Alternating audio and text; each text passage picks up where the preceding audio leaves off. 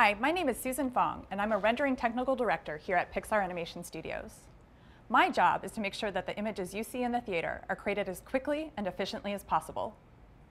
Now that's a big job, because as Christoph described in the previous video, rendering is an extremely complicated process requiring thousands of computers all working together to render our films. The render farm is where we keep all of these computers. But what are these computers doing exactly? That's the topic of this lesson. In the first part, we'll take a geometric look at how a renderer works. In the second part of the lesson, we'll look at some of the equations and algebra that are needed to write a renderer as a computer program. So, let's get started. Let's start with a drastically simplified scene from Up. This object lives in 3 dimensions, as we can see as we navigate around it. Just like live-action filmmaking, we need to place a camera inside the scene. In computer graphics, we call this a virtual camera. We first pick a location for our virtual camera that will be used to create the image. It's shown here in white. We also need to decide which direction our camera is pointed. That's shown here in red.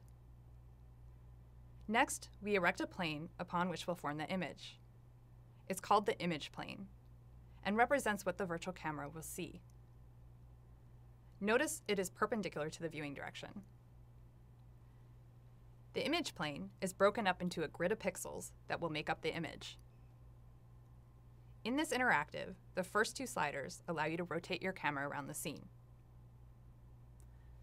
The job of the renderer sounds simple. It must determine a color for each of these pixels. This is kind of like paint by numbers, where the image plane is serving as the canvas on which the renderer is painting. Now I'm only showing you a few pixels in this example. Our real images are made up of more than 2 million pixels.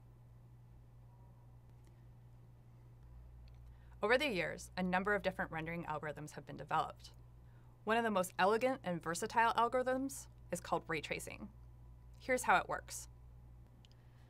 To determine a color for, say, this pixel, a ray tracer constructs a mathematical ray that starts at the camera, pierces the center of the pixel, and then extends off into the scene. Kind of like a laser beam, pointed at the pixel, but from the camera. The ray tracer computes the closest intersection point between the scene objects and this ray. It then determines the color of the intersected object at that point and paints the pixel that color. So this pixel would be colored brown, this one yellow, and so forth for the other pixels. This process is done for all of the pixels in the image. Fancier versions of ray tracing can create more subtle effects, like soft shadows and variations in lighting that help to create different moods. The ray tracing process leads to a bunch of other questions, like how are intersection points determined? And once that intersection point is determined, how do we figure out what color it is? These mysteries and more will be revealed in the remainder of the tutorial. In this first exercise, you can practice some ray tracing yourself.